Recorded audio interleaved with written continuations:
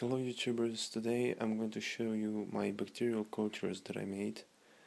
I made bacterial cultures of my hamster cages, of my toothbrush, from my smartphone and laptop, and from my mouth. Here we have first from my cell phone.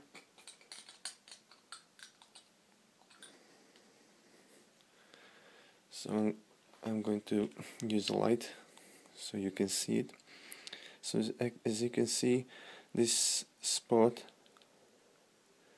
just below all the little things that you see, those are all the cultures of bacteria that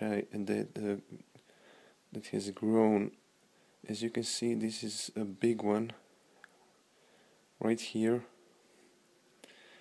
And yeah, that is what is on my smartphone.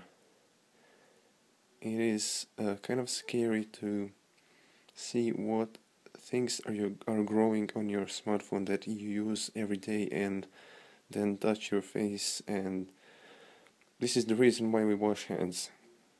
So all the spots here and here and here and here, those are all bacterial cultures. Later I'll put in the video pictures so you can see the better the bacterial cultures that are here. So for now, just that big one and those all spots.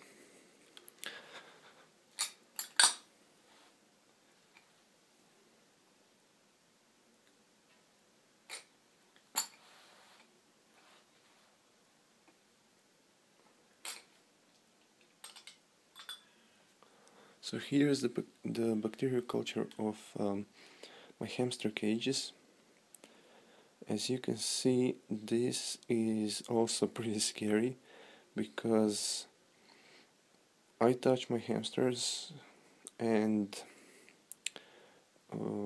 fortunately I wash my hands, but this is on them and in the cages. As you can see, this is a big culture of bacteria right here.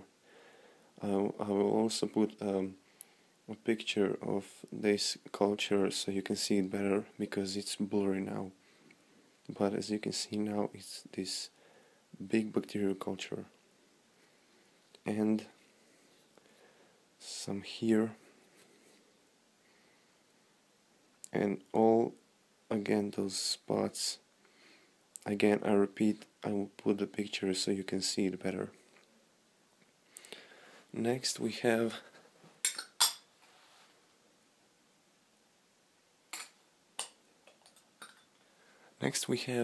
my bacterial culture from toothbrush. So as you can see, it's different than another because this is agar here,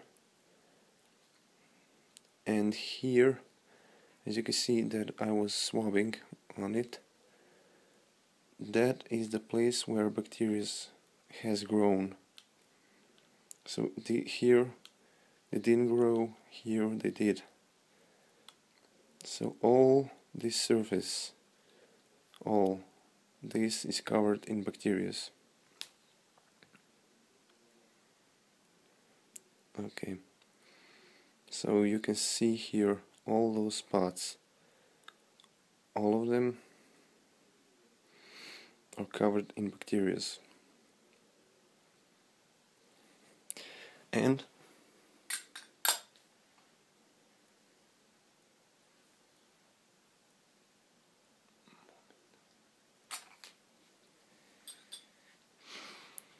here I have my throat.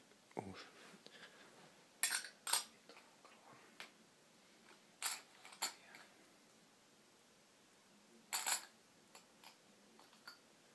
And here we have my throat culture. As you can see here, you can't see bacteria that much because this is the reason why we don't see much bacteria here. When you make bacterial cultures of throat culture, you need to have an incubator set for perfect temperature, 37 degrees. That is the temperature of the body, and that is the temperature that bacteria are growing in our mouth and nose. So I don't have an incubator, so the bacteria didn't grow. So this is just a sample of just what bacteria are growing on this agar without the incubator. So all these spots are the bacteria that are special, that can live in room temperature. There is not much of them, but for this size, even they're little, it is pretty much. But if I had an incubator and put it in there, this all agar would be in the bacterias, or all surface would be covered.